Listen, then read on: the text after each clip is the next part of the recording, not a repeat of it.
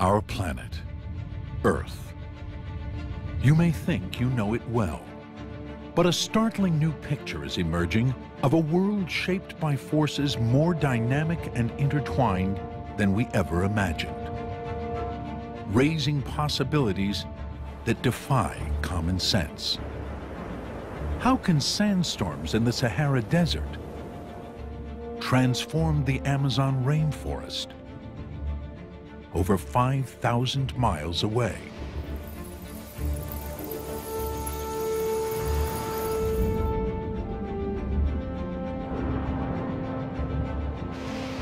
In the frigid ocean beneath Antarctica, how can a vast undersea waterfall 500 times bigger than Niagara Falls lead to a gigantic feeding frenzy near the equator? And how can warm water streaming past the coast of Africa trigger a weather catastrophe half a world away in the southern United States? Scientists have begun to find surprising answers to these and other profound questions, thanks to a network of satellites orbiting high above the Earth. Ever watchful, their senses extend far beyond what our eyes can see. It's really the last bastion of human discovery. We're discovering new things every day. What are these hidden forces that rule our world? How are the oceans, the continents, the atmosphere, and even the sun bound together? And how do they affect all living things?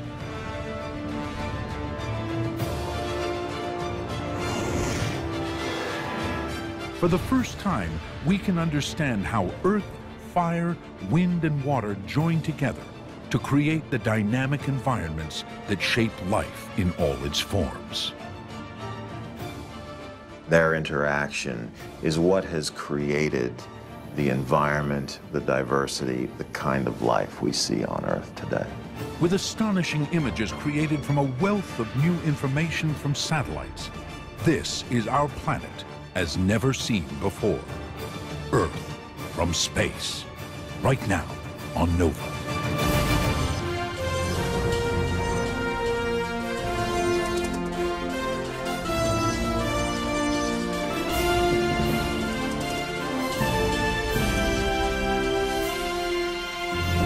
Major funding for NOVA is provided by the following: the David H. Koch Fund for Science, supporting NOVA and promoting public understanding of science. And by the Corporation for Public Broadcasting. And by contributions to your PBS station from viewers like you. Thank you. And Millicent Bell, through the Millicent and Eugene Bell Foundation. Major funding for Earth from Space is provided by the Kendeda Fund, furthering the values that contribute to a healthy planet.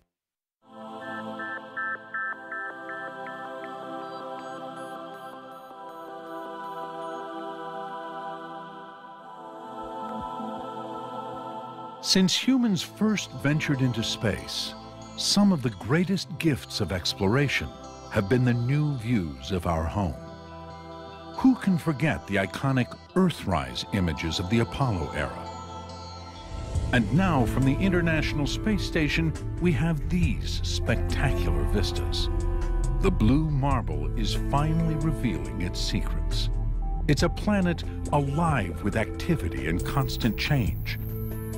Its surface transformed by humans, yet still ruled by powerful natural forces that we are only beginning to understand. It's just spectacular when you view it from space. It's teeming with diversity, with beauty, amazing colors, you know, the blues and the greens and the whites. You see the world as one huge system, all linked through the atmosphere and the oceans, rolling its way around the sun. So what is it that shapes Earth's dynamic face? What are the essential ingredients, and how do they combine to generate and sustain all life?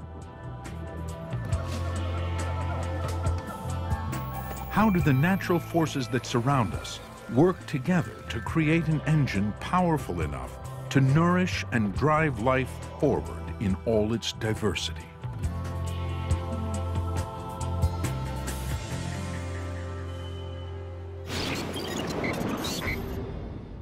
Our best hope for answers may come from above. Orbiting over our heads are 120 satellites, keeping watch from space. Most operate at altitudes ranging from a few hundred miles above the surface of the planet to as high as 25,000 miles. Each one of these Earth-observing satellites reveals a different piece of the puzzle. Each carries an array of exquisitely sensitive detectors designed to reveal what would otherwise be hidden from our view. The satellites are absolutely amazing because not only can we see the visible things from space, but also we can see things that aren't visible to the human eye. So satellites are enabling us to turn what are invisible processes into visible things we can see and then understand. To see how our world works, in this program we have taken information provided by satellites, combined it with computer models, and rendered the results in these scientifically accurate graphics. With the invisible now revealed, we can see Earth as an endlessly changing system. These images will show in great detail how sunlight, moisture, land, and atmosphere interact in unexpected ways, with seemingly local events often triggered by forces far away in space and time. And with these new insights, for the first time, scientists can begin to understand the intimate relationship between the planet and all the living things it supports.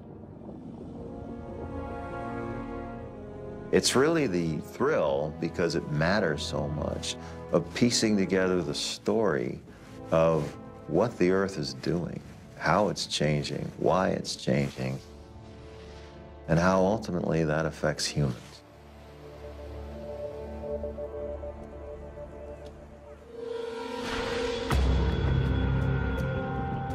The first piece of the puzzle is in understanding the massive influence the sun, from 93 million miles away, has on our planet. The world is continuously bathed in a flow of energy from the sun, and that warms the Earth. Everything that you can see that lives and breathes and moves on the Earth is pushed by the sun.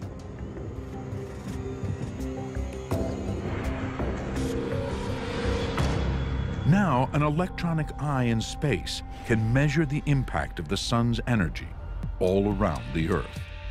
One of NASA's newest satellites, named for a meteorologist, Polar Orbiting Suomi, launched in 2011, provides the view. The spacecraft is the size of a small school bus. It orbits 500 miles up, circling the planet 14 times a day.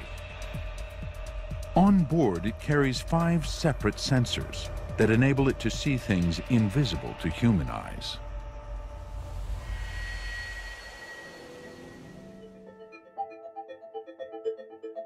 The light that we can see is confined to a narrow band of electromagnetic radiation, just a tiny portion of what the satellite can pick up. Electromagnetic radiation spans a spectrum that goes far beyond the familiar colors of the rainbow. If you were to consider the full spectrum to be a line that stretched from New York City to Los Angeles, the piece that our eyes could see would be about the size of a dime. There is so much other information out there available to us, and that's in large part what these satellites do. One of this satellite's key instruments is called CERES, an acronym for Clouds and Earth's Radiant Energy System. It detects a broad range of the spectrum, including the very short and very long wavelengths of light in the ultraviolet and infrared that we can't see. This is a Ceres I view of the planet. Anything that emits heat gives off infrared radiation, so the Ceres data shows the Earth in shades of heat, accurate to a fraction of a degree. It reveals how the planet as a whole reacts to sunlight, both absorbing and reflecting the radiation coming from our local star.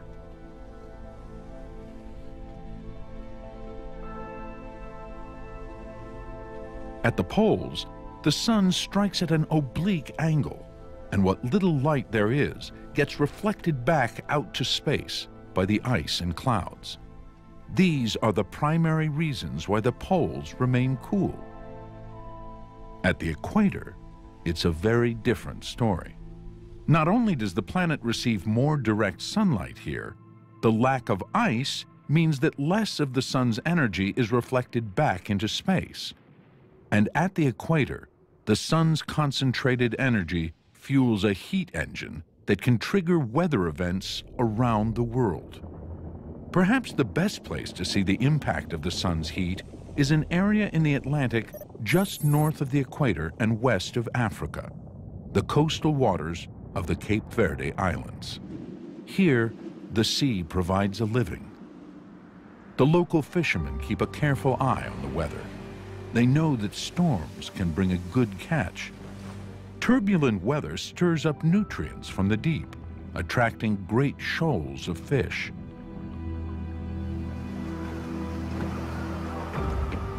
It's the hottest time of the year, and the sun beats down relentlessly. By late afternoon, the huge inflow of heat energy has led to the buildup of large cloud formations. Sometimes these formations develop into massive storms. It's a process that satellites are revealing in fine detail. Circling above the fishermen is a NASA satellite called Aqua, Latin for water. It orbits the poles. One of its key tasks is to monitor the complex interaction between sunlight and water. Aqua satellite is one of NASA's flagship satellites. Its primary function is to study the hydrologic cycle on Earth. Vapor in the atmosphere, liquid ocean, the temperature of that ocean, and the ice.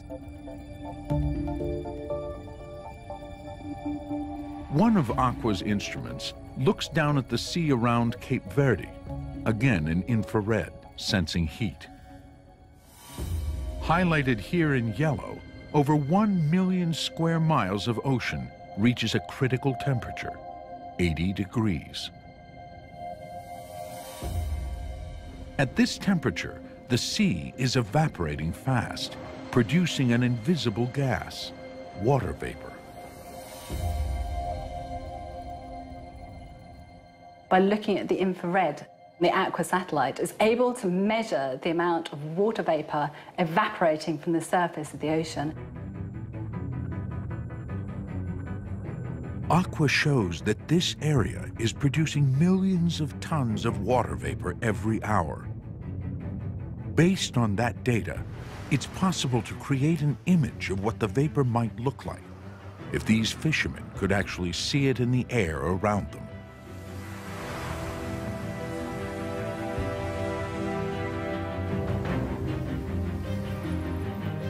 Water vapor is much lighter than air, and vast columns rise upward, directly from the surface of the sea.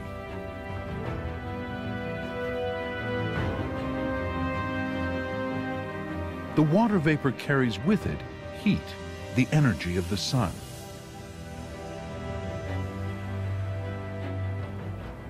Well, water vapor is like invisible energy. It's like molecules escaping the ocean, taking heat energy with them, and they're like little mobile solar collectors that are zipping around the atmosphere.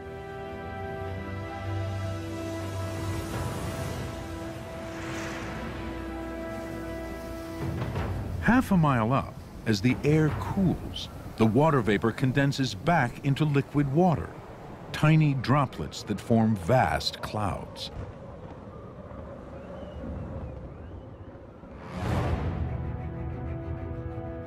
The vapor releases the sun's energy, the heat it received earlier.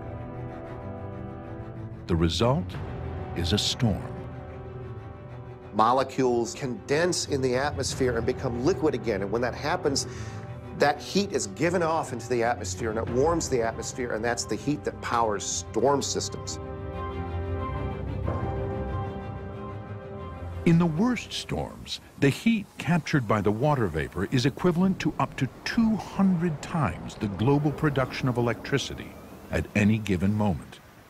The process of evaporation results in something we don't need special instruments to see. The rising heat drives the clouds up to 10 miles high. As the clouds rise upward, the Earth's rotation causes them to spin. The thunderclouds merge into a vast vortex. This is the birth of a hurricane.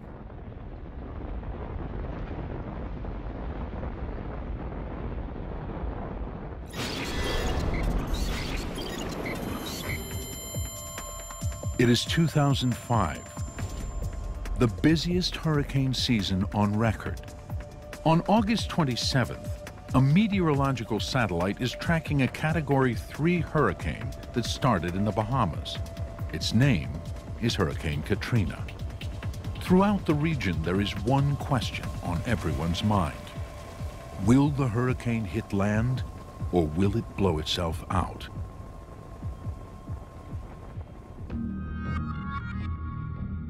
The answer may come from a NASA satellite called TRMM, the Tropical Rainfall Measuring Mission. TRMM is equipped with a radar and imager that operate in the microwave range of the spectrum.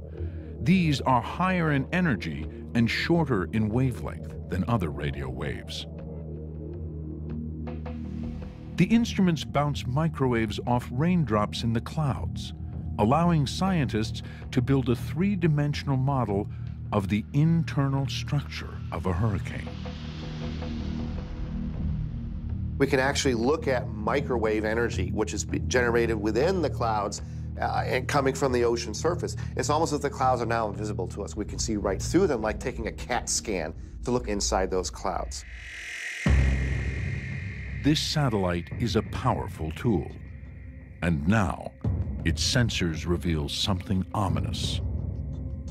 Huge vertical columns of warm water vapor burst up from near the center of the storm. Almost like hurricanes within hurricanes, these climbing vortices deliver added infusions of energy into the heart of the storm, fueling its growth even more. These new sources of energy are called hot towers. If they occur in the right place at the right time near the very center of the system, they could be like a giant spark plug that gets that whole engine running at very, very high speed. The hot towers draw more and more water vapor off the ocean. This triggers a feedback loop that leads to a runaway reaction. In just 24 hours, Hurricane Katrina grows into a Category 5 monster.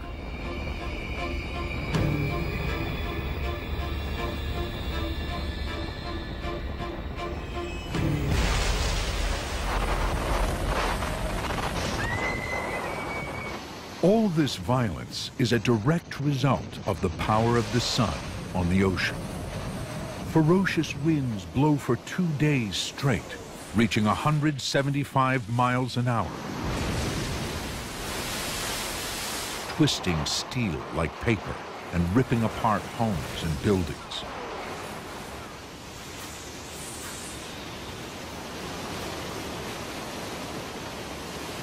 Over 3 trillion gallons of rain a day, and a massive tidal surge from the Gulf of Mexico combine to inundate whole areas of the Gulf Coast.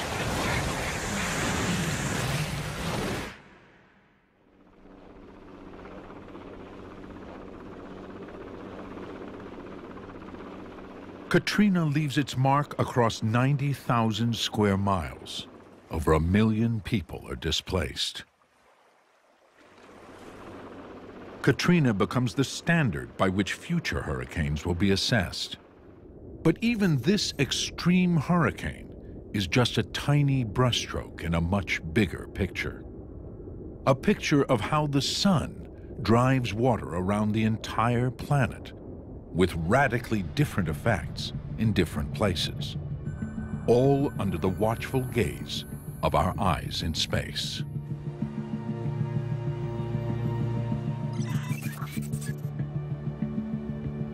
Take just a single day in July. In New York, commuters swelter in 95-degree heat. Searing winds pump hot air into the region from the south, creating oppressive, humid conditions. 7,000 miles away, in Mumbai, India, commuters here struggle to cope with torrential rain. The deluge comes so fast that the streets are flooded in hours. Meanwhile, in Chile, the desert of the Atacama is almost totally dry. There are places here where rainfall has never been recorded. Such diverse environments thousands of miles apart appear totally unrelated. But by pulling back for a wider view, we can see that they are in fact intimately connected.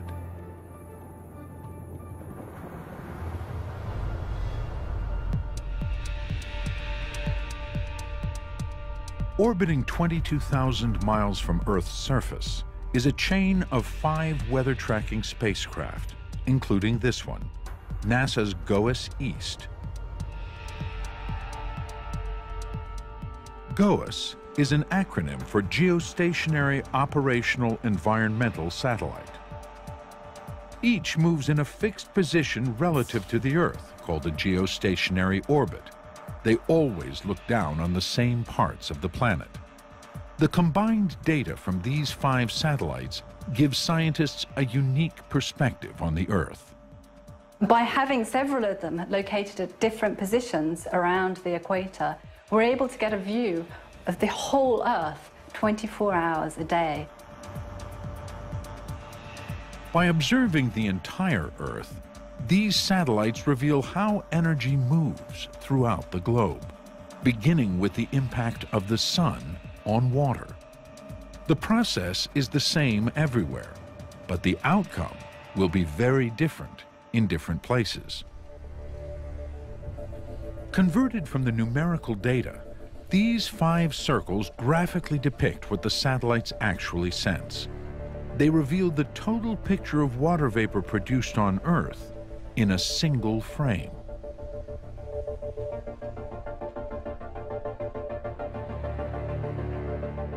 Seen here in fast forward, 1 second is equal to a day. It shows how water vapor produced at the equator continuously transports the sun's energy towards the poles. Local landscapes and topography affect the vapor's impact, with results unique to each region.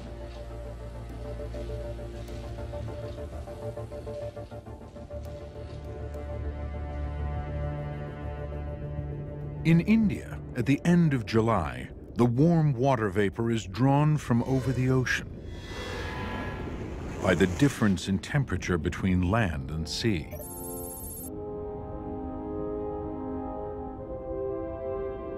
Rising to high altitude, the vapor cools over the land and condenses back into water. We call the result the Asian monsoon.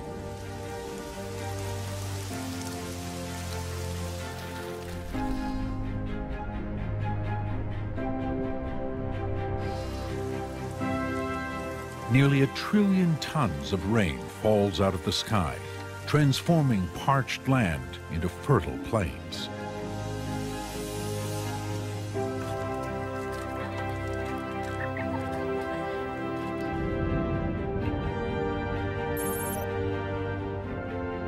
The monsoon eventually moves to the east, reaching China, where it floods the paddies that are ideal for growing rice.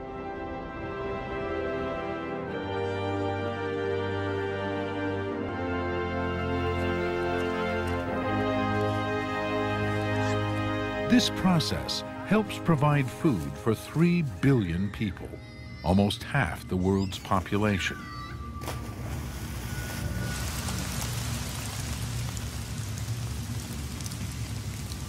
Meanwhile, on the other side of the world in South America, westbound winds drive water vapor across the high peaks of the Andes. The altitude strips the air of its moisture, which falls as snow on the mountains, creating, on the far side in central Chile, the arid desert of the Atacama.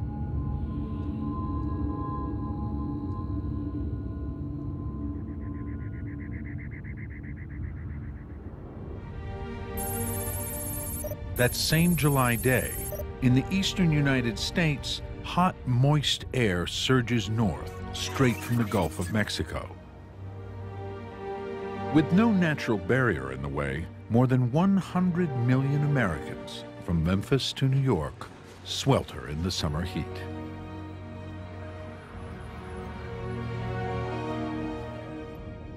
This graphic, based on information provided by satellites, depicts the interaction between the atmosphere and the oceans as they connect in a global pattern of circulation that results in our local weather. The satellite data shows that it's all one interconnected system, but that in different parts of the world, different processes are happening. We can see the monsoons and their effect.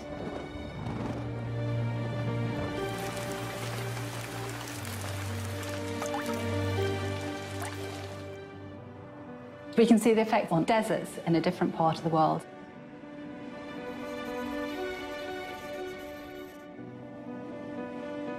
And that together shows us how water vapor is connecting with life on Earth.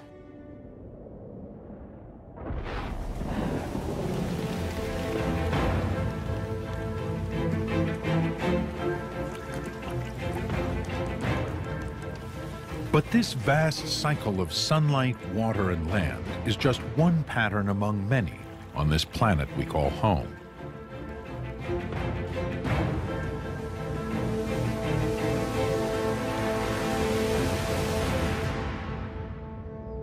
A cycle with even greater consequences for the long-term climate involves extreme cold.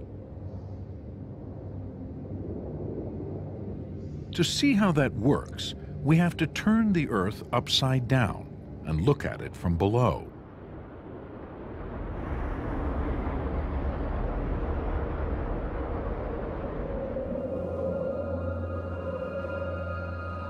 Antarctica remains the Earth's last great wilderness, a vast frozen continent plunged in darkness for almost 6 months of each year.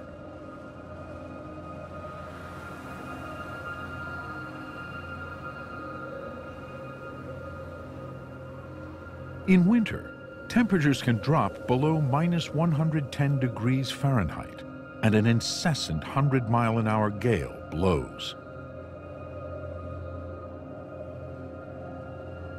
It's hard to believe that anything life-giving could start here, in this bleak place. But that's exactly what happens.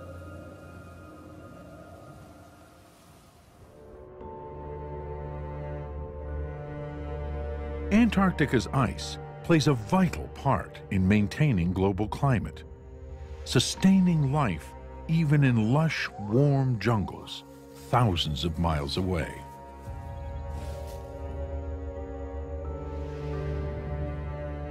Antarctica is a fundamental element of the climate system.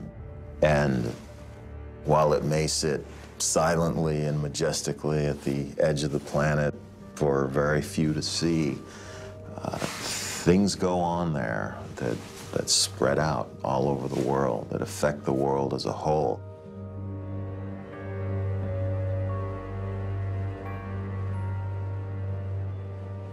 It's a paradox that such a bleak and barren place is so critical to life on our planet. On average, it's 43 degrees colder than the North Pole. Why should Antarctica be so much colder? And how does that affect the rest of the world?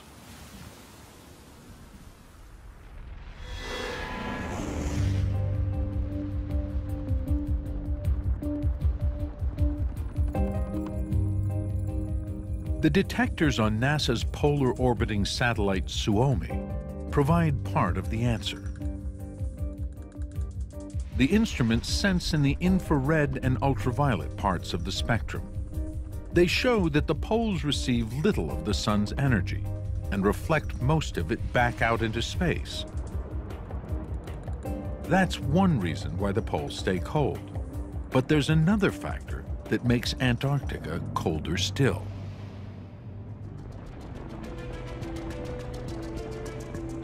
This image has been pieced together from 17 different satellites that sense the infrared, or heat.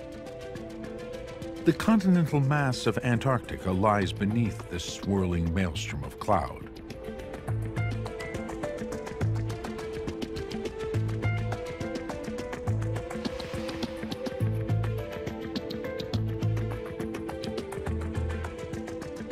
A computer model of the data shows what happens as the warm, moist air arriving from the tropics collides with the cold air over the South Pole. The result is a massive storm system. And just like a hurricane, it rotates as a result of the spin of the Earth. Only this is much larger than a hurricane, 4,000 miles in diameter. Where that cold air and warm air meet high up in the atmosphere, the air starts to rotate around Antarctica. The winds can be up in the atmosphere as much as 200 miles an hour. This circulation pattern is called the polar jet, a ceaseless circle of wind and storms. The relentless clockwise wind, seen here in yellow, drives the seawater below, shown in light blue.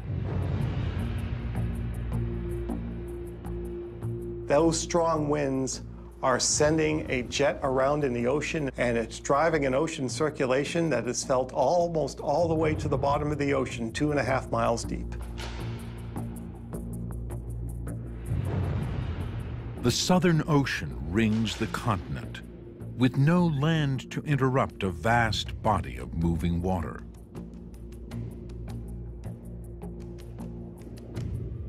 This is the Antarctic Circumpolar Current. And these are the screaming 60s, the roughest, most dangerous seas on the planet.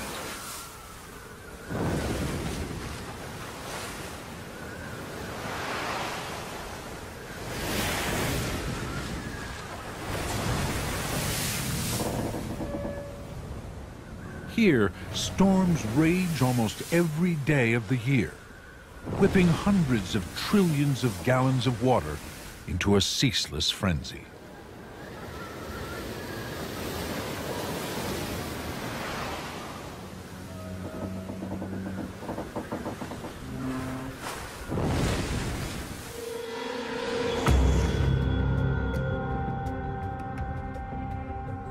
Now, the infrared instrument on the Aqua satellite, which senses atmospheric temperature, puts the pieces of this puzzle together.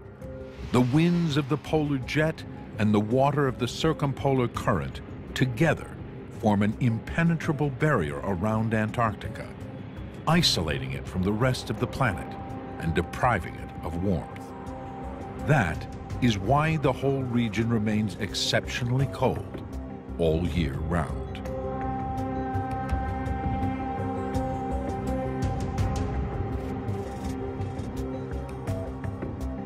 What's incredible about what the satellites tell us is that the movement of air, and actually the movement of ocean current, around the perimeter of Antarctica isolates the continent from the rest of the world. So why is this relentless cold so important to the planet, way beyond Antarctica? The answer lies in a remarkable property of water: what happens when it freezes.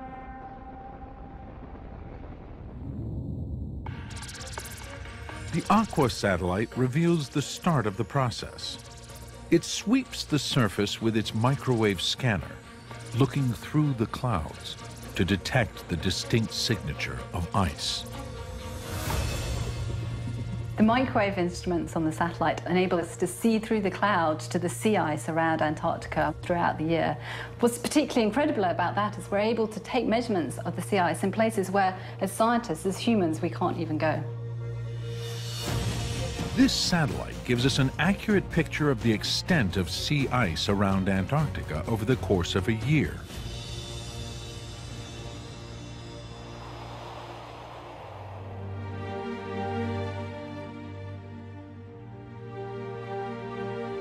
Seen here in summer, Antarctica is nearly 1.5 times the size of the United States, covered in ice.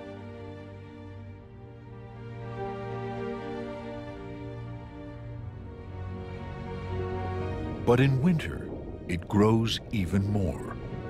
Over 5.5 million square miles of ice form around the continent. It grows to the size of all of Africa.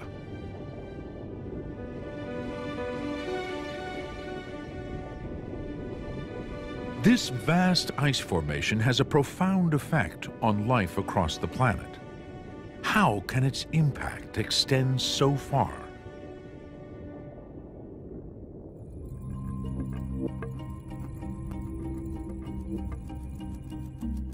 One of the best places to understand the power of ice is the huge bay along the northwestern coast of Antarctica, the Weddell Sea.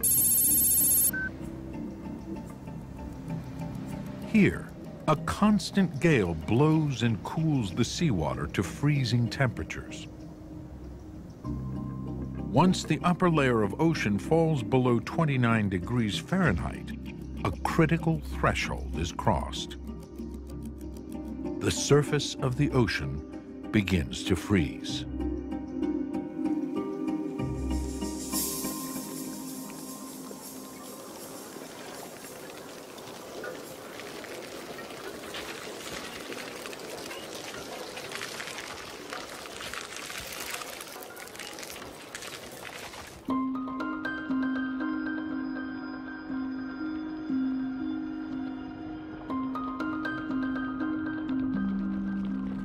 At a microscopic level, tiny crystals start to grow, knitting themselves together.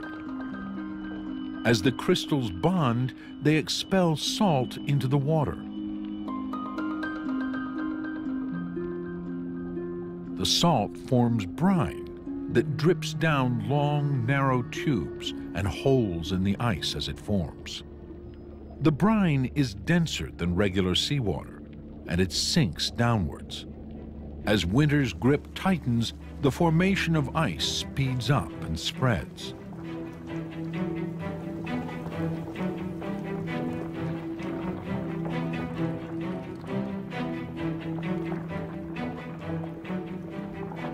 Soon, large slicks appear on the surface and thicken into a solid mass. What started as a microscopic process can soon be seen from space.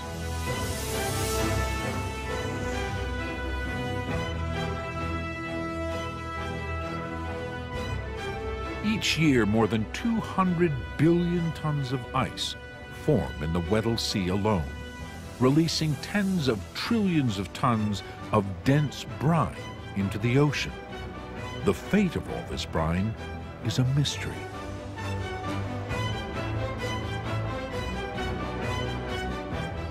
The crucial question is, where does it all go?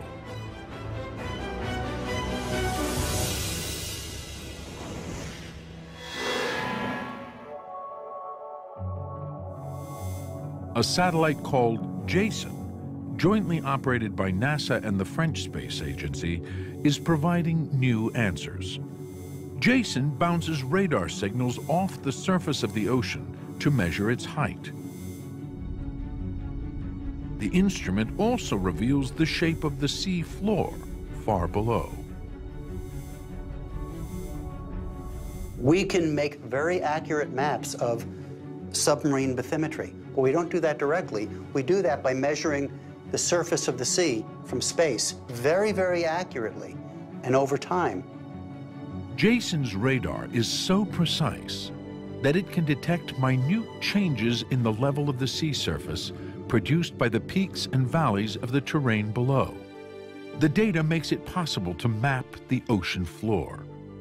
You have a satellite that's up there 500 miles up in space, and it's returning an accuracy of a little less than ½ an inch. What that means is, I stuck this instrument in Washington, D.C., say, and I'm looking at a crowd of people in Boston, and I can tell you whether or not their toes are over the curb or not. That's what the satellite is doing.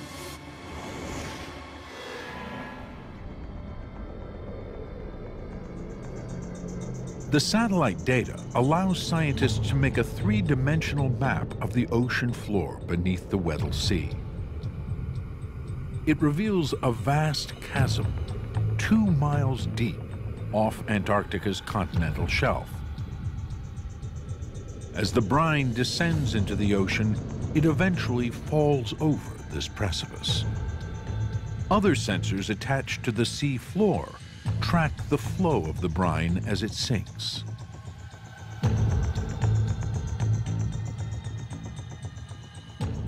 What we're really excited about is that we're able to take that data that shows us what the bottom of the ocean looks like and combine it with data from sensors under the water. And that enables us to look at the dense water and where it goes. Combining data from satellites and undersea instruments, scientists can reconstruct what is happening hidden beneath the ice. What they learn is astounding.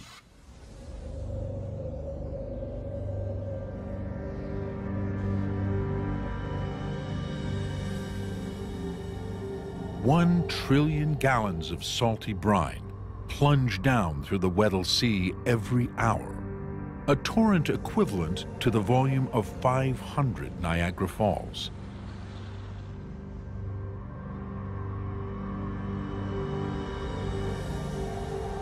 The brine spreads out towards the edge of the Antarctic continental shelf and then falls into the chasm revealed by Jason.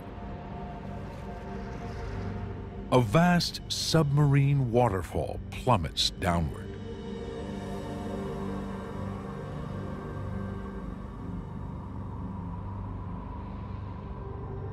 The cold, dense brine falls slowly, silently, into the abyss, 2 miles down to the ocean floor below. It will not resurface for hundreds of years.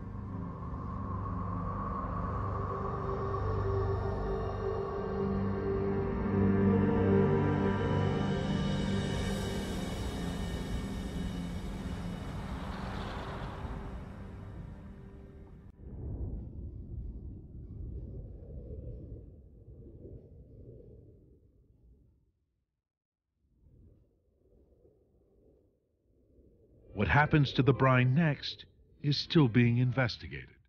But computer models combined with satellite data are helping scientists to figure out where it goes.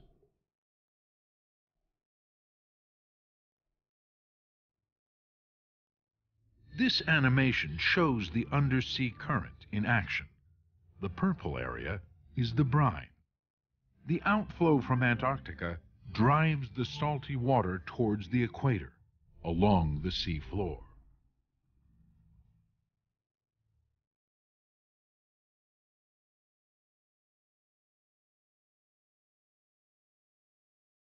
All the water in the bottom of every ocean around the globe has its start within 6 miles of the Antarctic continent.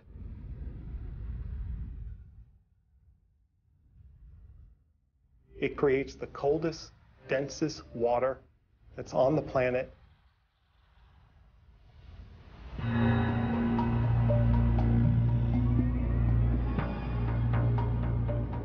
The cold, salty liquid becomes part of a worldwide circulation system, stirring and cooling all the world's oceans. Leaving Antarctica, it has embarked on a journey that could take 1,000 years to complete. As it migrates towards the equator, the cold bottom current mixes with fresher and warmer water and slowly rises. It then joins other ocean currents and eventually returns south, where it cools once more. Finally returning to Antarctica, the seawater freezes and releases its salt again, completing the cycle. It's an endless loop that is critical to the whole planet. The importance of dense water in Antarctica is that it really forms the basis of global ocean circulation. The temperature and the salt combine to cause sinking and rising in different parts, which sets up this conveyor belt, this interaction of all of the ocean water.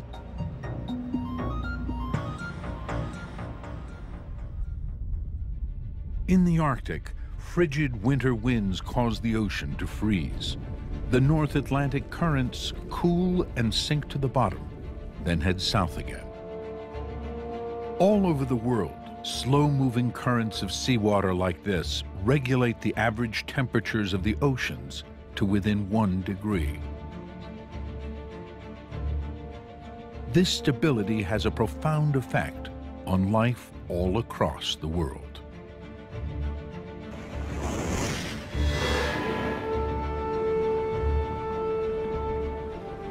This NASA simulation shows the surface of the entire ocean, a web of currents in constant motion.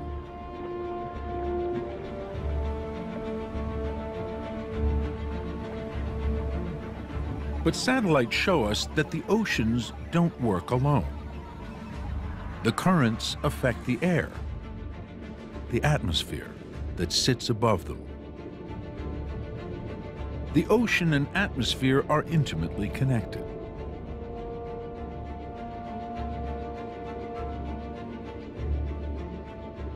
For instance, the Gulf Stream takes warm water from the Gulf of Mexico north to the eastern United States and Europe, generating warm air. On the other side of the world, another current, called the Kuroshio, carries heat from China north to Japan. It's a global process, ocean currents distributing heat around the planet. The climate we live in is a result of ocean circulation patterns. You know, the reason in the United States that North Carolina and South Carolina are warm is because there is the Gulf Stream. And the reason there's a Gulf Stream really takes root in Antarctica. As a major engine driving the world's ocean currents, Antarctica helps protect Earth's climate from wild swings in temperature. The constant, dependable circulation of the oceans around the globe and the relatively stable temperatures it produces have made Earth a hospitable planet. Long-term stability provided time for life to flourish and complex animals and plants to evolve.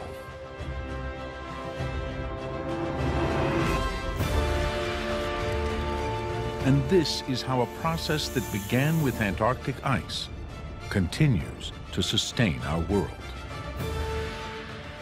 When you put it all together, you get a story of how ocean circulation affects climate and weather, and what that means today, tomorrow, and 20 years out into the future.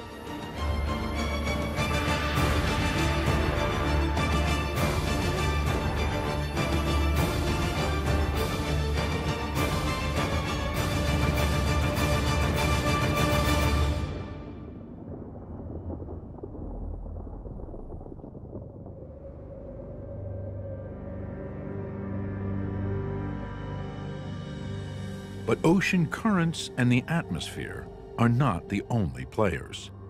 Beneath the sea floor, forces inside the Earth are a crucial source for the basic materials that nurture life. This hidden mechanism is driven by ceaseless, often violent activity.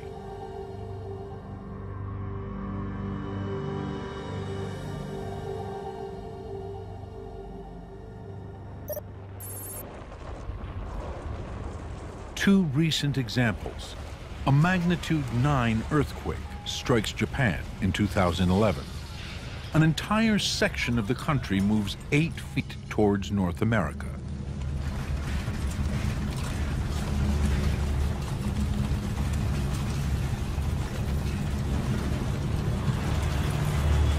A year earlier, 2,500 miles to the south in Papua New Guinea, the volcano Rabaul erupts.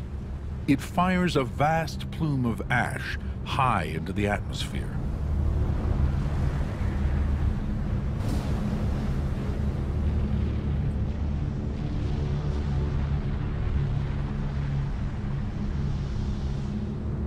These are catastrophic, hugely destructive events with an enormous cost in human lives.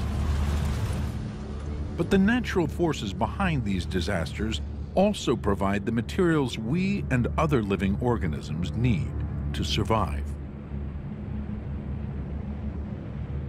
And satellites help show us how this happens.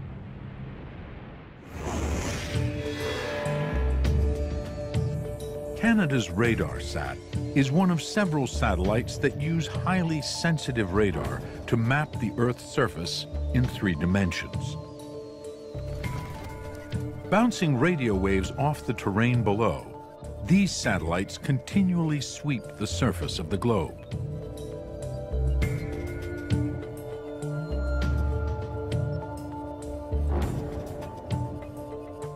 They can measure the height of the Earth's surface every day to an accuracy of less than 1/4 of an inch. When the data is plotted over time, we can see in fine detail how the Earth's crust is constantly moving. This is the surface of the crater atop Mount St. Helens in Washington State. Animation reveals how it swells over the course of 3 weeks, driven by a surge of molten magma beneath the crater.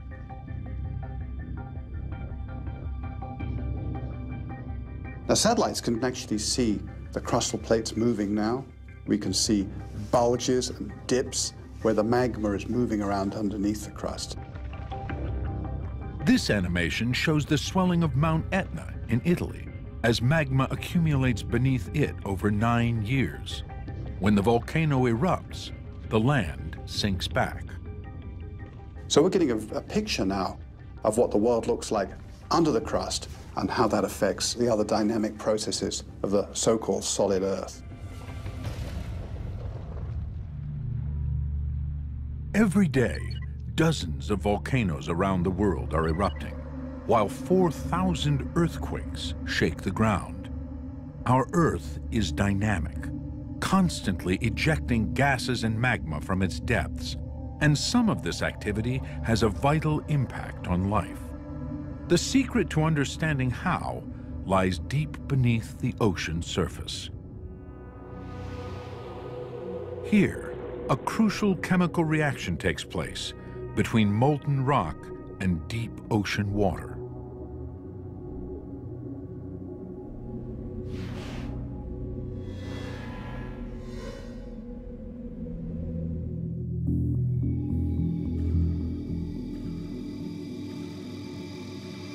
The JASON satellite's sea surface mapping radar reveals a chain of active volcanoes 1.5 miles down at the bottom of the Pacific Ocean. This is where that critical interaction between molten rock and freezing water takes place. This footage was taken with a remotely operated submarine, also called JASON. Lava and superheated gases spill out of cracks in the ocean floor, known as hydrothermal vents. JASON reveals what happens when cold ocean water penetrates into the cracks. A magma chamber below heats the water to up to 750 degrees Fahrenheit. In the pressure cooker environment inside the cracks, the dense, salty water actually dissolves the solid rock. Complex chemical reactions take place producing minerals containing sulfur and iron. These are nutrients that living organisms need to survive. The seawater, now loaded with minerals from inside the Earth, streams out of the hydrothermal vents. These nutrients feed a thriving ecosystem that includes shrimp and exotic creatures like tube worms.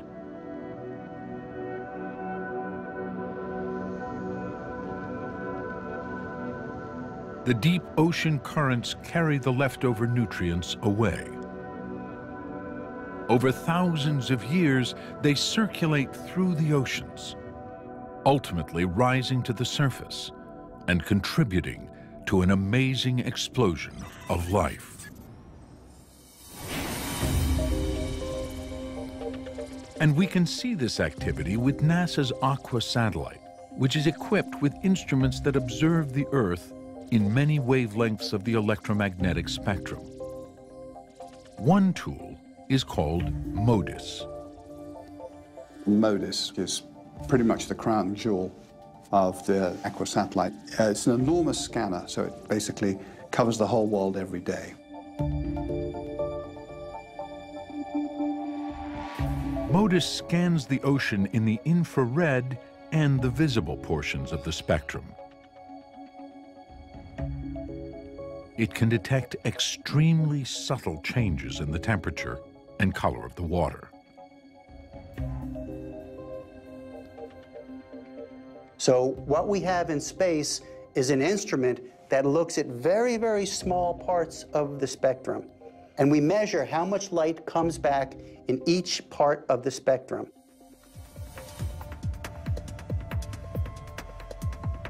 Looking down at the west coast of South America, MODIS detects an upwelling of cold water 150 miles west of Peru. Then it detects a particular shade of green. This identifies the source as chlorophyll, a sign of plant life. It's clear that the satellite has spotted a massive bloom of tiny organisms called phytoplankton. Just below the surface, these phytoplankton are absorbing the rich soup of minerals that have come from the deep ocean.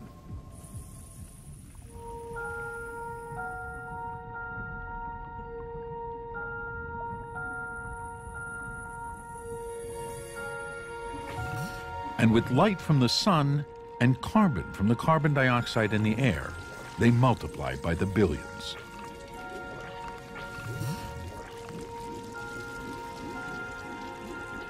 As MODIS shows, the plankton multiplies so quickly that in just 24 hours, 500 square miles of ocean have turned to this distinctive green color.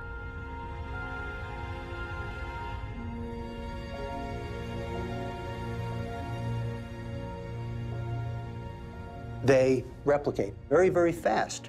So you can have a plankton bloom that doubles over the course of a day and can cover hundreds or thousands of kilometers of the ocean surface.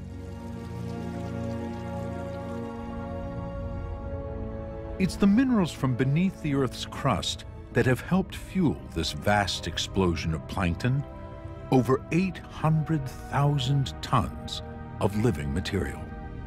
And that's only the beginning. This plankton is the base of the food chain for marine life. The bloom triggers one of the largest feeding frenzies on Earth.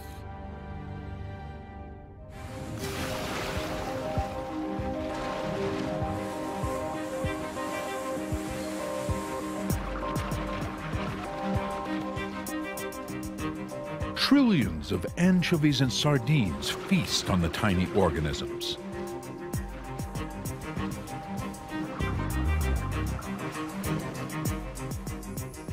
They, in turn, attract larger predators to one of the densest concentrations of marine life anywhere.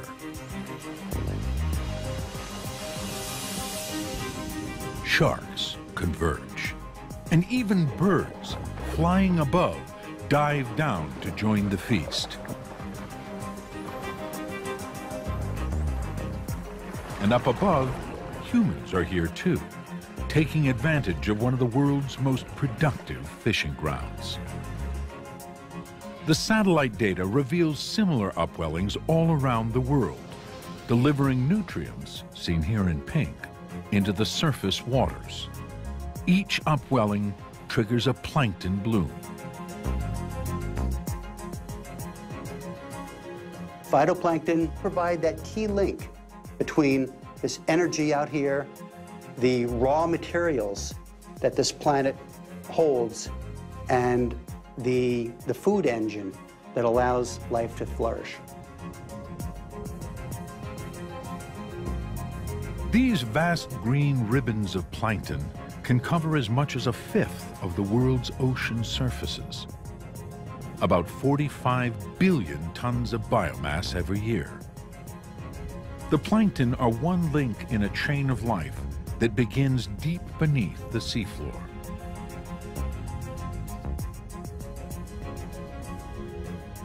The most important plant life on this planet are these microscopic little green plants that float in the ocean. Plankton may be key to life, but they themselves don't live long. MODIS shows how, in just 72 hours, a bloom can rapidly weaken and fade.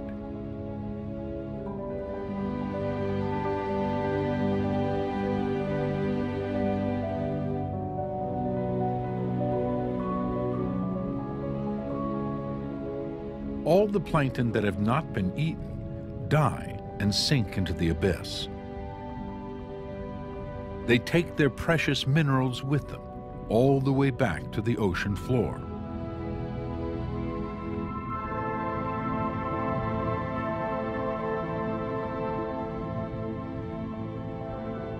Here they will remain for millennia, a thick carpeting of tiny carcasses half a mile deep.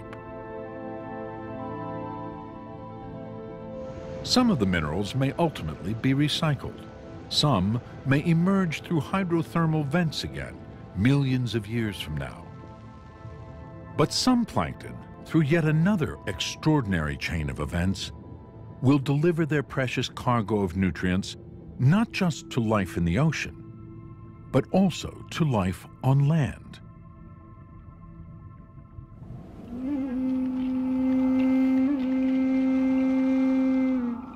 Half a world away from the coast of Peru, where plankton bloom, lies the Sahara Desert in North Africa. The Sahara is enormous. It makes up 1/10 of the African continent. It's one of the driest and dustiest places on Earth. Surprisingly, the remains of ancient plankton are here, hidden in this arid landscape.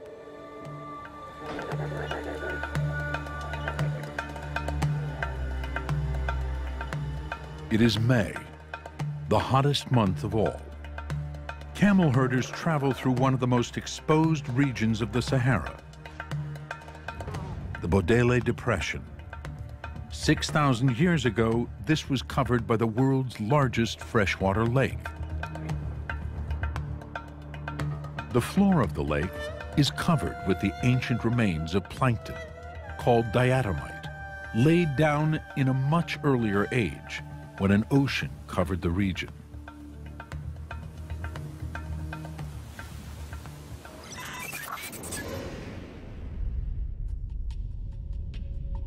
With its eye on the Earth from 400 miles above, NASA's Landsat 7 is one of the latest generation of satellites studying the composition of rocks that make up our planet.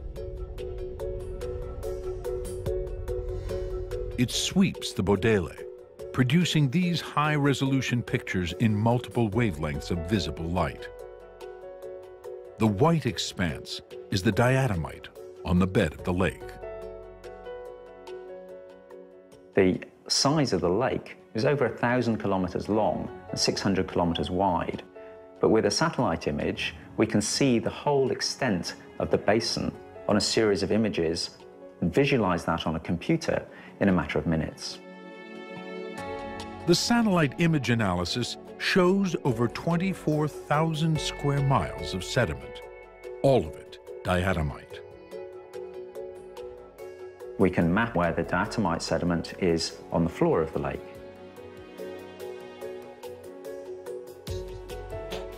The diatomite from the plankton is a rich source of phosphorus, an element needed by all living things to produce energy. But for this nutrient to re-enter the chain of life, it must first embark on a long journey that can be seen from space.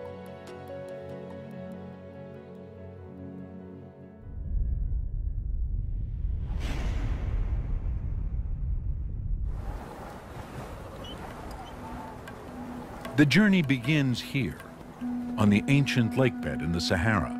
The wind sweeps up a few flakes of diatomite into the air. The flakes fracture into a fine powder and are carried off by the wind. A dust storm builds.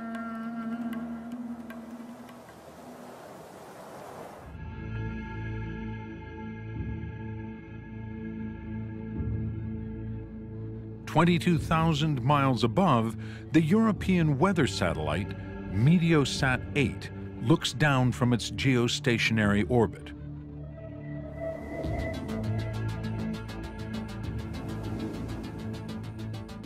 It records a daily pulse of dust rising off the Bodele Depression. Here, it's visible as a whitish dust cloud lifting from the desert with clockwork regularity at noon each day. Although the individual particles of dust are minute, they're like hundredths or thousandths of a millimeter in diameter, there are such vast clouds of this dust that you can see it on satellite images.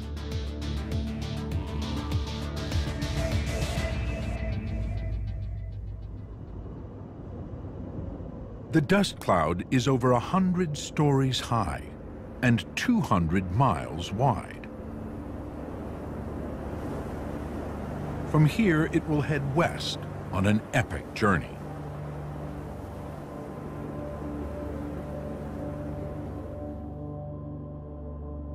Seen from space, the dust is blown across Africa.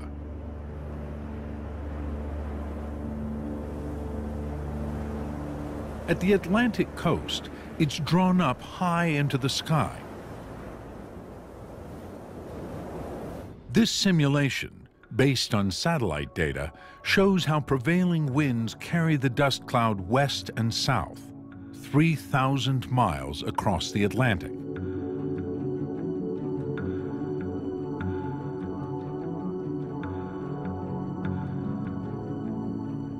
As much as 7,000 tons of dust are airborne at any one time. The destination is set by the winds, South America and the Amazon. We're taking literally thousands of tons of this dust, which is containing phosphate, and exporting that from the Bodele. The wind is carrying it out across the Atlantic to fertilize the Amazon.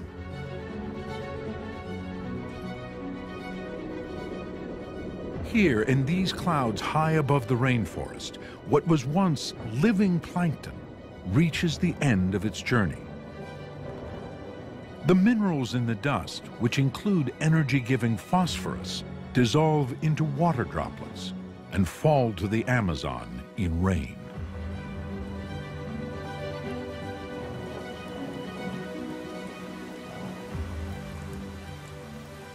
Areas like the Amazon jungle, although they appear very rich, the soils are actually very depleted. They've been leached. And one of the things that they're short on is phosphate.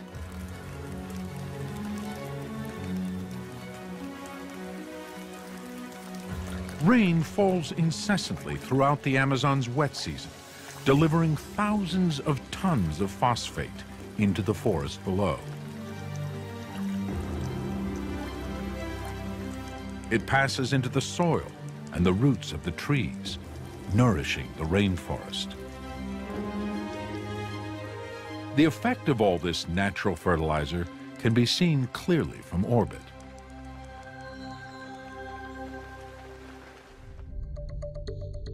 Terra is the twin of the Aqua satellite. It circles the Earth every 99 minutes, monitoring how fast vegetation is growing. We can see all the green vegetation on Earth, wall to wall, every day, and it tells you almost everything you want to know about the state of life on Earth. With its color scanner, Terra can see the effect of the Sahara dust on the Amazon at the end of the rainy season. It observes an increase in the distinctive green color of chlorophyll. Like the plankton blooms in the ocean, the forest is kicking into overdrive. Watered by rain and nourished by the minerals borne across the Atlantic by the dust cloud. For every leaf that exists now, 3 more will grow in a week. It's the culmination of a chain of events that began far back in time and halfway around the world. Ancient sediments laid down by other organisms millions of years ago get eroded, make dust. The winds bring them across the Atlantic, fertilize the tropical forest in the Amazon.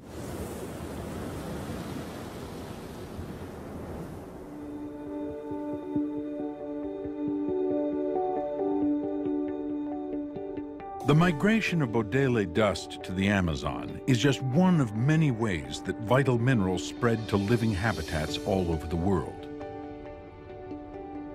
Every landscape has its own story and its own way of entering the chain of life.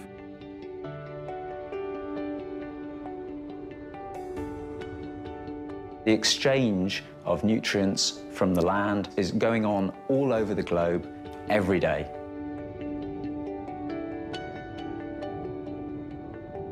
And in certain areas, this is what accounts for the special productivity of the soil. The Great Plains of North America are rich in minerals eroded from the Rocky Mountains. These are vital ingredients for growing wheat and corn.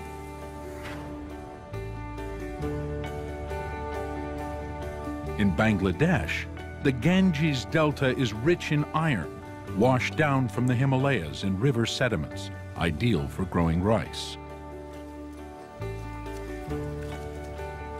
The hidden transport of minerals creates fertile soils that enable plants to thrive. These minerals are the basis of the food chain for all life on land, including us. All of this reminds you how interconnected the Earth system is. That no living thing lives in isolation from processes that may happen a long way away in both space and time from itself. Satellites provide a vivid new perspective on the links between land, sea, air, and life. This new perspective helps us see how the natural forces of our planet fit together. And that includes the atmosphere and something as basic as the air we breathe.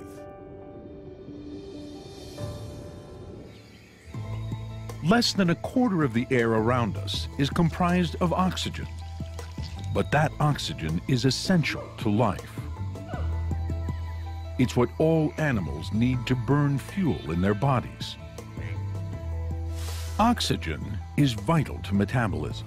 It provides the energy that allows even the most active creatures to survive and thrive, and to master their environments. Scientists believe that the abundance of oxygen in the atmosphere was essential for the evolution of large, intelligent mammals like us. The human brain alone uses about 20% of the oxygen we breathe. But where does all this oxygen come from? Satellites can help us answer that question. NASA's Aura satellite is one of several spacecraft that are helping scientists study the Earth's atmosphere. Along with ground instruments, it can analyze the atmosphere and pinpoint its composition. It builds a picture of the nitrogen, oxygen, and carbon dioxide that together make up 99% of the air we breathe.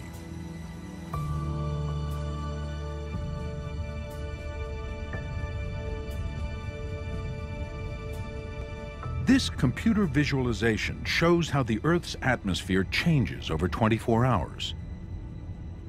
During the day, oxygen, seen here in blue, rises all over the planet. At night, carbon dioxide, shown in orange, is on the rise. And the oxygen we need is given to us by plants. Before plants, there was no oxygen in the atmosphere. So plants did all the hard work of allowing the atmospheric concentration to build up over time, allowing all other life to develop.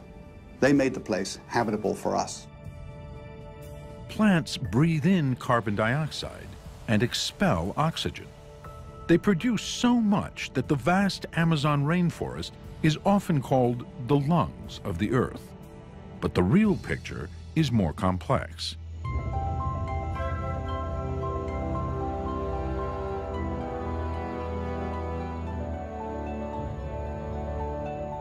The verdant wilderness of plants and animals is one of the oldest, most abundant living systems on Earth. Over 2 million square miles of lush rainforest teem with half the world's living species.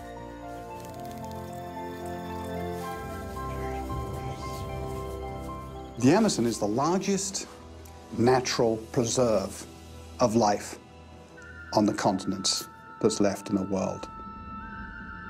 Thousands of miles of almost virgin forest, thousands of species that have been there for an awfully long time. So dense is the Amazon jungle that it has a dramatic impact on the air above it. It starts in the trillions of leaves far below.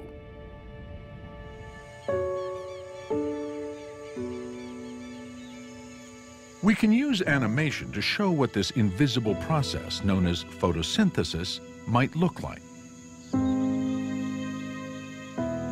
During the day, the leaf takes up carbon dioxide from the air, seen here in orange. It converts the carbon into sugar for energy and growth, and releases oxygen, seen in blue.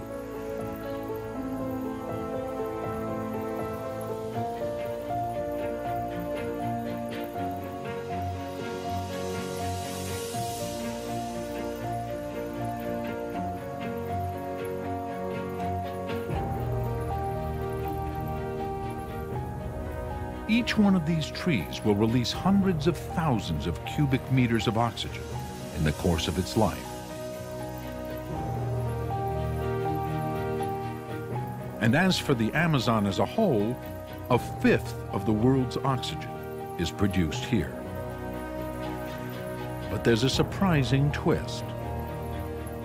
We will breathe almost none of it.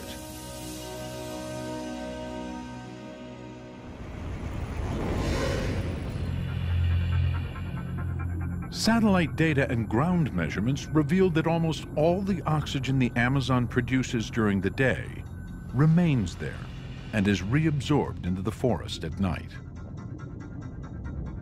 With the advantage of the satellites, we can now see that the Amazon basically uses all its own oxygen and uses all its own carbon dioxide. It is, as far as we can tell, almost a closed system in itself, almost. But the Amazon still plays a vital part in generating the oxygen that we breathe. What satellites now make clear is producing the oxygen that benefits us takes an extra step.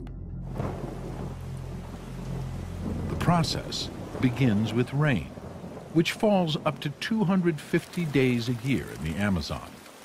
The soil of the rainforest is continually washed into the Amazon River system, taking with it nutrients and organic material. An average of 2 million tons of this sediment is released every 24 hours.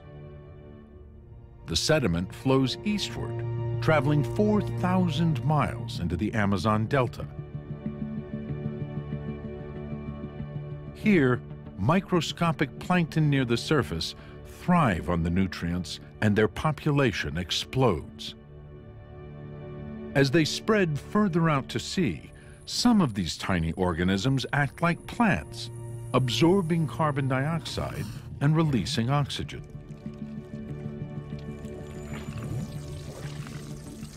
Again, the Aqua satellite shows us how a giant plankton bloom grows to cover 25,000 square miles. This vast area translates into a huge boom in oxygen production, made available to the entire planet.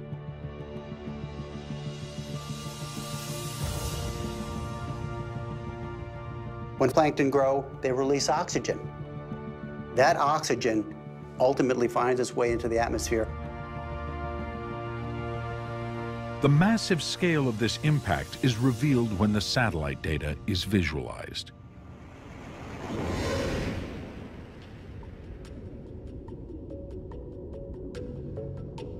This animation shows the oxygen produced by plankton blooms, seen here in bright blue. The Amazon plankton bloom releases billions of gallons of oxygen into the atmosphere every day. Within a few days, the plankton die, leaving most of the oxygen they produced in the air as they sink to the bottom of the ocean.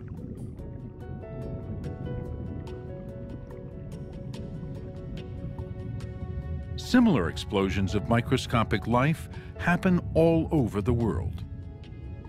Plankton's major role in replenishing oxygen in the atmosphere is something we've only fully grasped with the help of satellites.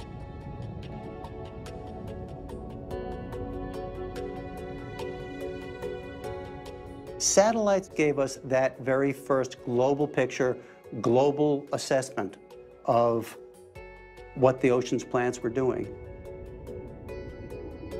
And what plankton are doing is providing life-giving oxygen for us.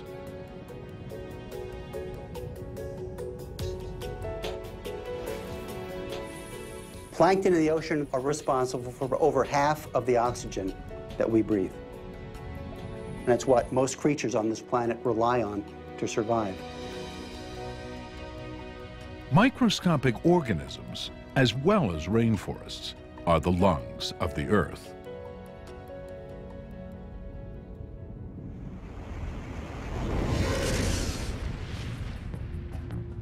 So what other secrets of life can satellites, our eyes in space, reveal? It turns out that another surprising way life is sustained is through a violent force, lightning.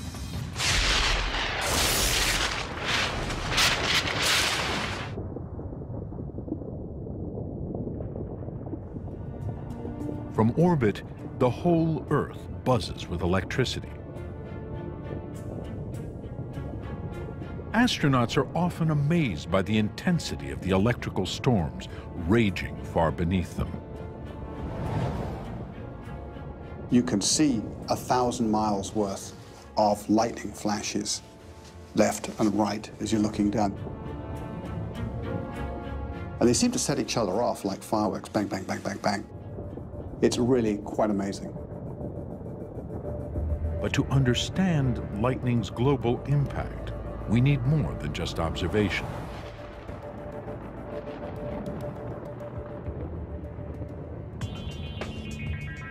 NASA's TRIMM satellite carries a high-speed camera that can detect individual lightning bolts. From this information, it's possible to build a picture showing the distribution of lightning all across the globe.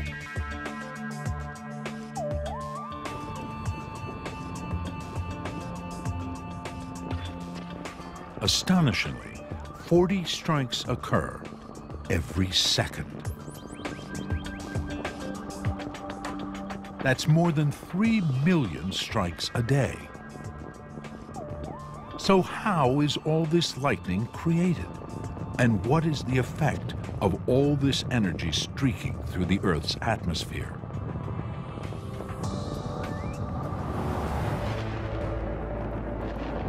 Each day, the combined force of sunlight and water vapor creates 40,000 thunderclouds. The rising columns of moist air generate powerful updrafts that turn water vapor into ice particles inside the clouds. As ice and water droplets smash into each other at great speed, vast charges of static electricity build up.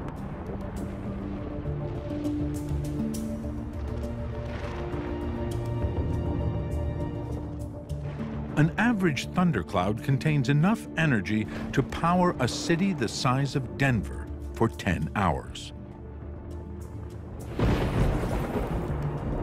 Eventually, the charge builds to a point where air molecules are torn apart, and a lightning bolt is born.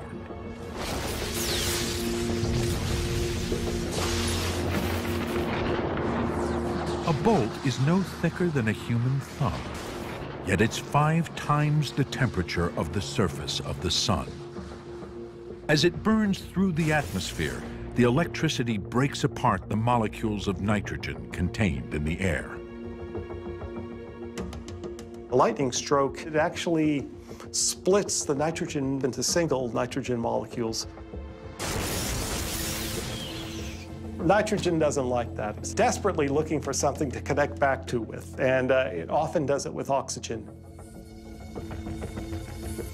When oxygen bonds with nitrogen, it creates a vital nutrient called nitrate.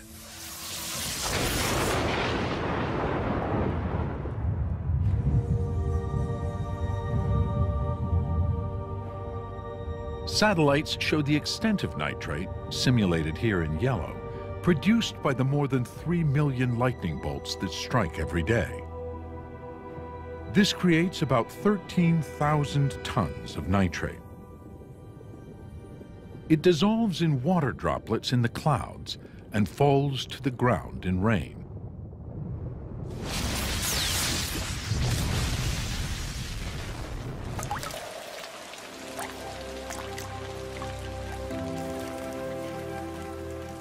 Most people are familiar with nitrates because they're fertilizers. So when it rains in the thunderstorm, in a way you're getting a free fertilizing because the water will have nitrates in it. Nitrate is absorbed through the roots of plants and enters the food chain. When we eat these plants, the nitrates become available to us. And so this vital nutrient enters the cells of every living organism on Earth, where it is critical for building the structure of plants and helps make proteins and DNA in our bodies as well. It is essential for the survival of all living things.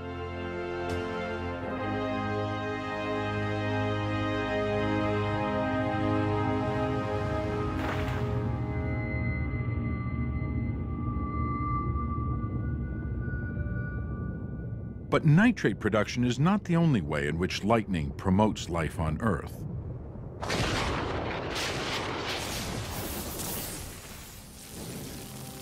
In the Canadian Yukon, a massive wildfire devastates over 10 square miles of forest in less than a week.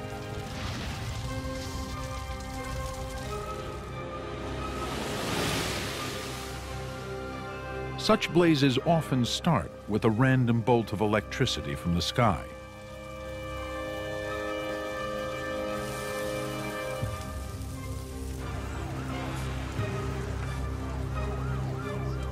In distant Siberia, over 1,500 square miles of forest burned to the ground, sparked by a lightning bolt.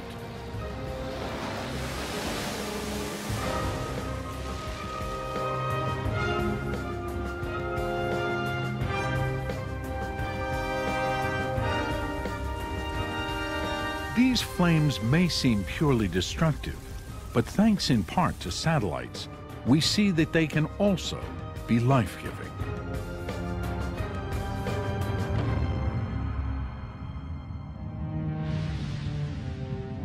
The Terra satellite can detect the location of every fire on Earth by looking at its heat signature in infrared. Terra basically gives us a map of all the fires in all the forests and grasslands of the world every day. This sped-up visualization of Terra's data shows a year's worth of fire all around the world. The vast swaths of orange are actually thousands of tiny dots. Each one represents a half square mile of land where a fire has burned. Over 19 million square miles in total. The Terra data also reveal fire's role in renewing life. The observations have shown us how important fire is as an element of change. The benefits of change can be witnessed in the forests of northern Canada.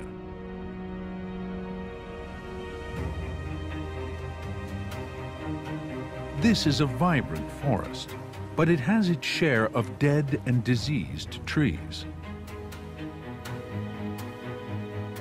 Locked inside them are ingredients that are essential for new life. Elements like carbon, sulfur, and phosphorus. Yet in a cold environment like this, trees take decades to decompose and return these elements back to the soil. Fire can shorten the cycle to a matter of hours.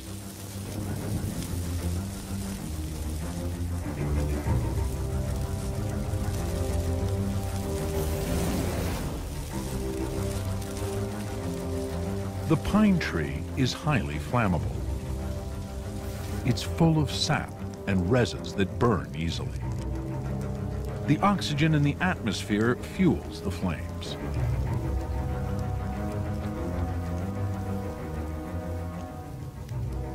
When you're looking at fire, you're looking at a rapid oxidation. That's what fire is. Within a matter of hours, what may have started as a spark from a single lightning bolt turns acres of forest to flames.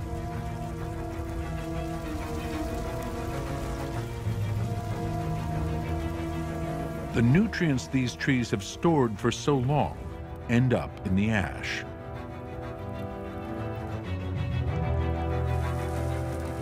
Fires also consume the dead animals whose bodies litter the forest, returning the nutrients they contain back to the soil. The smoke climbs into the sky, and the ultimate impact of this nutrient-rich ash can eventually be seen from space.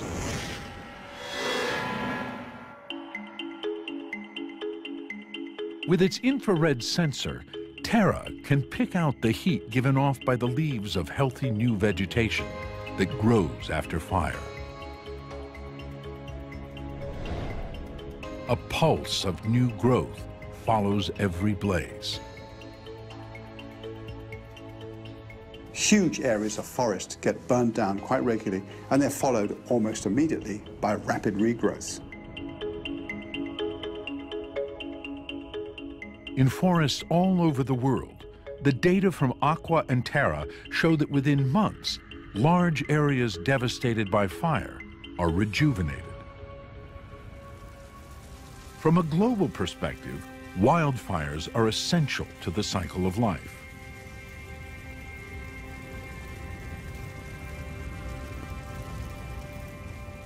Fire's like a great blender for all the materials in the Earth system. So when you get dead living material, particularly in the forests, fire will rip through there and decompose that stuff very quickly into its basic minerals and compounds that new life can use almost immediately. Fire is such an intrinsic part of nature that many plants have evolved to make active use of it, The pine tree drops its seeds in the ashen aftermath of a blaze to make the most of the nutrients that have been released. Wildfires are essential to maintaining the health of many of the world's ecosystems. It's a mechanism by which habitats that are no longer productive regenerate. We can now follow this process over decades. When you look at 30 years of satellite data, you see this continuous dynamic rearrangement of the biosphere. The nutrients that that tree has pulled out from the soil have been dropped back down again in the soil to feed the next generation. The effect of all this is to allow the biosphere to turn over far more quickly and efficiently.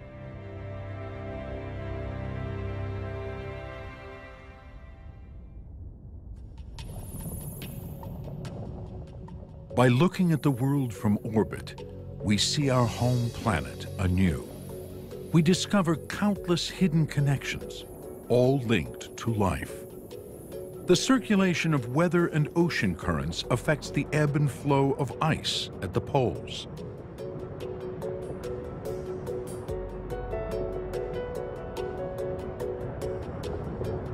Originating in the Earth's crust, erupting magma interacts with cold ocean water, producing nutrients that rise to the surface and nourish aquatic life. Eventually, airborne in dust, nutrients travel around the planet, finally enabling tiny plankton to fill the air with oxygen. That allows complex animals like us to survive. Oxygen also allows fire to burn, which in turn accelerates the pace of death and rebirth in the forest.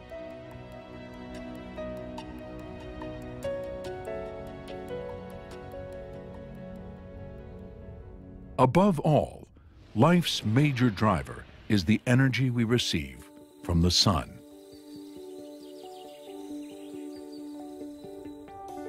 As the Earth rotates over 24 hours, the planet responds to the incredible power of the sun, our local star. Each day, more than 1 million terawatts, over 7,000 times our global energy consumption, strike Earth.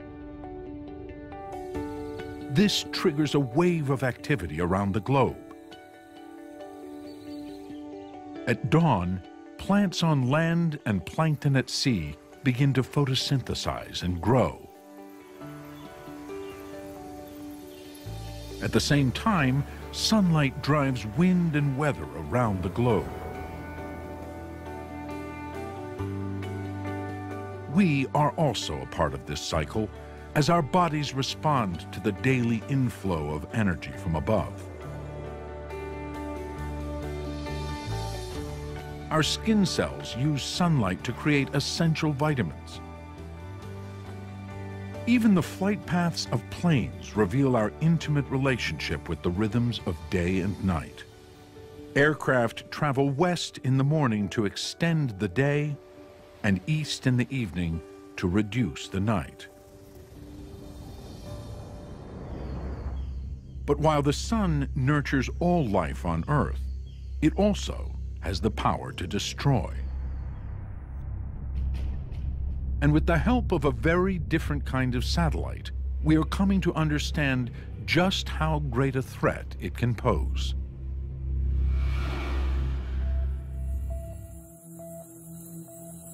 Orbiting 22,000 miles above the Earth is the Solar Dynamics Observatory. This satellite looks not at the Earth, but away from it.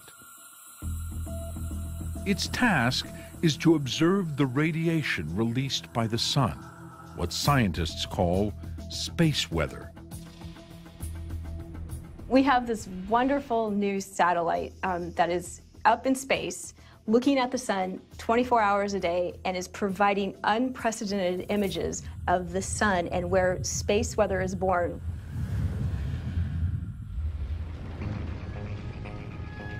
These striking images are produced by the SDO's ultraviolet sensor, detecting light frequencies beyond the blue end of the visible spectrum. The sun emits constant light, heat, and other forms of radiation, along with occasional dangerous bursts of charged particles.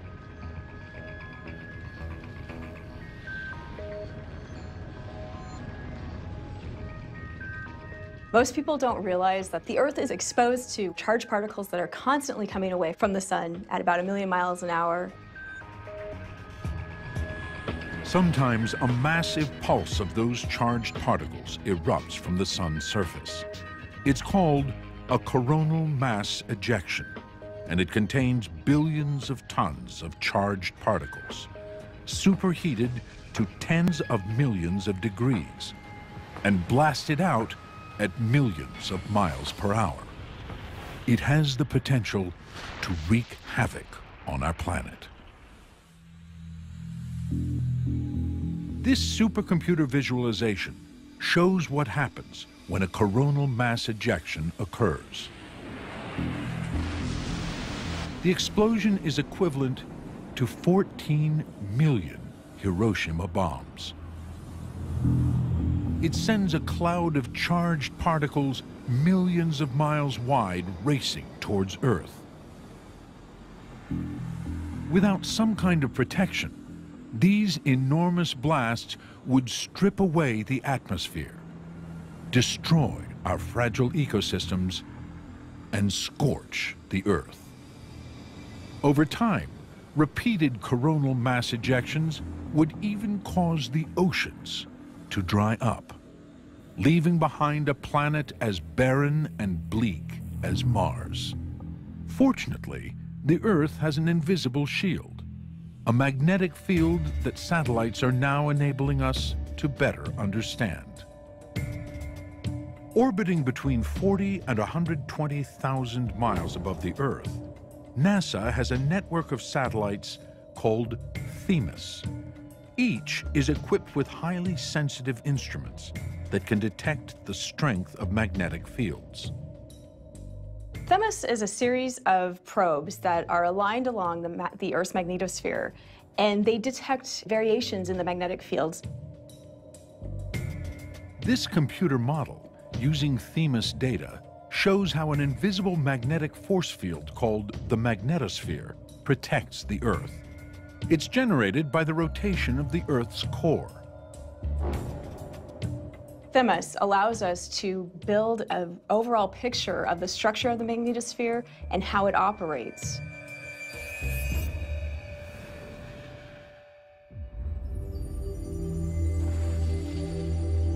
Themis reveals how the magnetic field is constantly blasted by the sun. The wave of charged particles, called the solar wind, distorts the magnetosphere into a gigantic teardrop shape, 120,000 miles across.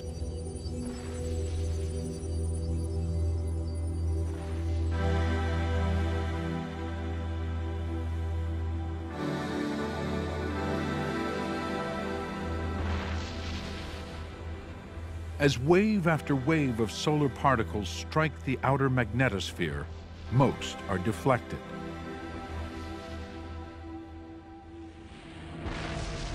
But when a coronal mass ejection arrives, it tears open the magnetosphere, allowing a vast number of charged particles to breach the magnetic field's first layer.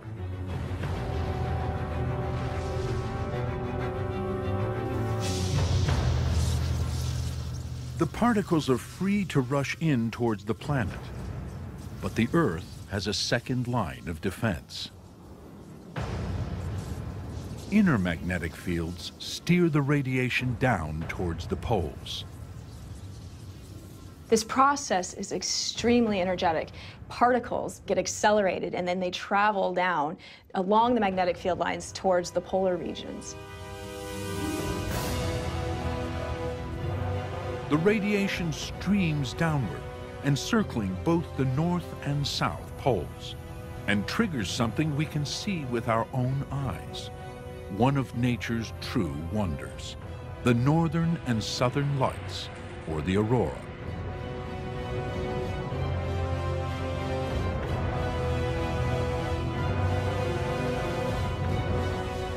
As the radiation strikes the upper atmosphere at extreme speed, it excites the air molecules. This makes them glow. The oxygen in the air radiates red and green, the nitrogen red and blue. These charged particles that originated from the sun get trapped and then interact directly with the Earth's atmosphere, causing these beautiful colors. So when we're looking at the aurora, basically we're looking at the fact that the sun and the Earth are intimately connected. The aurora is a vivid reminder of how potentially lethal energy from the sun is dissipated in the upper atmosphere. The Earth's magnetic field has shielded the planet from the sun's deadly radiation for billions of years, enabling life to take hold and flourish.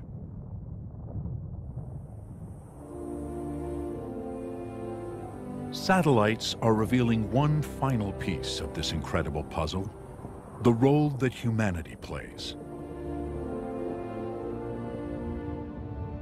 Our human footprint has grown so large that we have become a major global force in our own right. Our impact is the consequence of a system that has created and sustained life for 3.5 billion years. Our success as a species has resulted in rapid population growth. And today, our presence can be seen across 80% of the landmass. Now we, in turn, are affecting the many natural cycles that govern our planet. Looking for signs of pollution, the environmental satellite Aura's infrared sensor reveals the atmosphere's chemical fingerprint and shows us how we are affecting the entire globe. We already manufacture more than twice the nitrate produced by lightning, much of it used for fertilizer and explosives. Our factories release more sulfur than all the Earth's volcanoes. Our industry and transportation produce more carbon dioxide than the Amazon rainforest captures. Our cities generate dust, trigger electrical storms, and affect rainfall. And these are just a few of our impacts on Earth's natural cycles.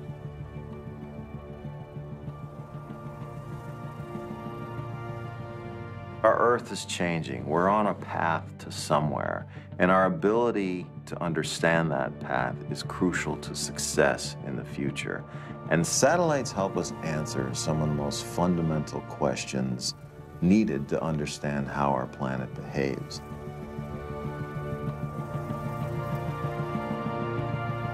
But there is one key difference between the impact of nature and our own.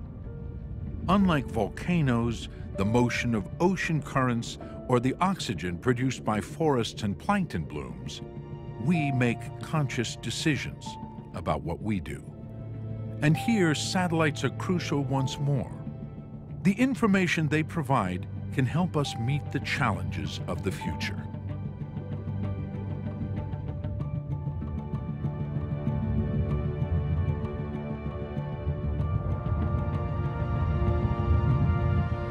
The real power of satellite observations is they represent objective truth.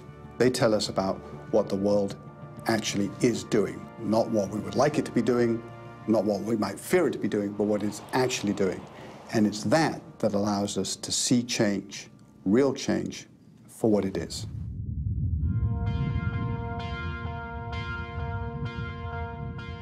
Satellites are telling us that the oceans are slowly warming.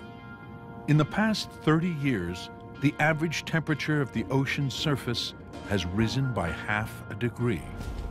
Models suggest this extra heat could be increasing the intensity of hurricanes and violent storms all around the world.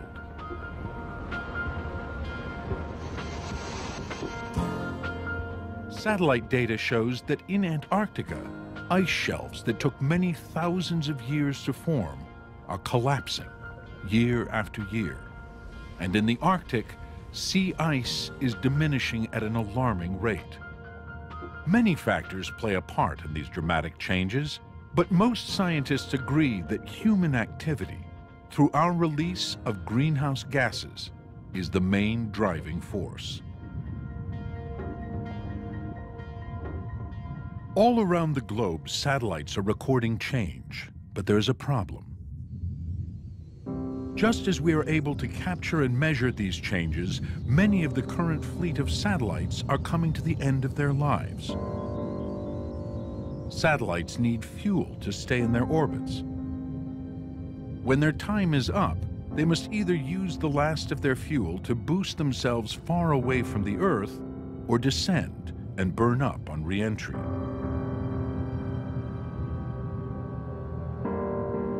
It's predicted that the number of NASA's Earth-observing satellite systems will go from 20 down to fewer than 10 within the next decade.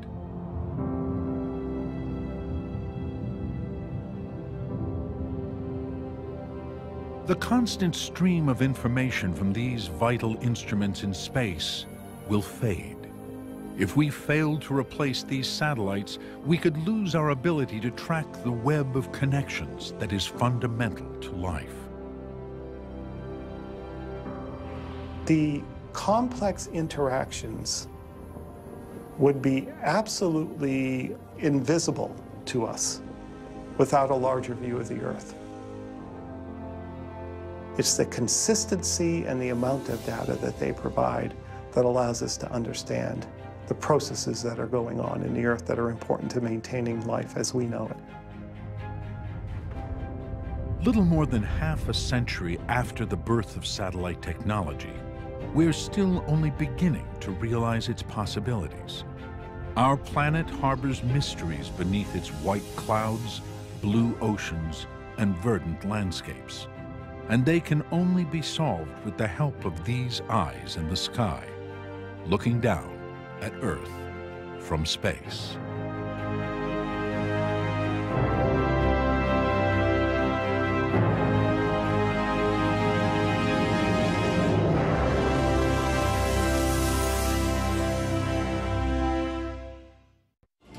Major funding for NOVA is provided by the David H. Koch Fund for Science, supporting NOVA and promoting public understanding of science. And by the Corporation for Public Broadcasting, and by contributions to your PBS station from viewers like you. Thank you. And Millicent Bell, through the Millicent and Eugene Bell Foundation. Major funding for Earth from Space is provided by the Kendeda Fund, furthering the values that contribute to a healthy planet.